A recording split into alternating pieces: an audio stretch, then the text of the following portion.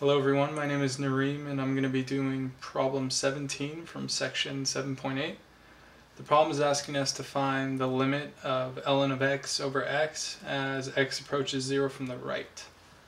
So first we want to find the limit of ln of x as x approaches 0 from the right.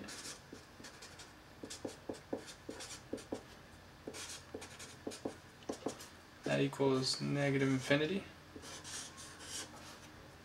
And then we want to do the same with the denominator x. So the limit as x approaches 0 from the right of x, that equals 0. So then we want to take negative infinity over 0.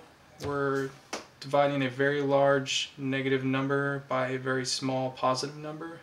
That will actually give us back negative infinity. And since it's not an indeterminate form, we don't have to use L'Hopital's rule. And that's our answer, negative infinity.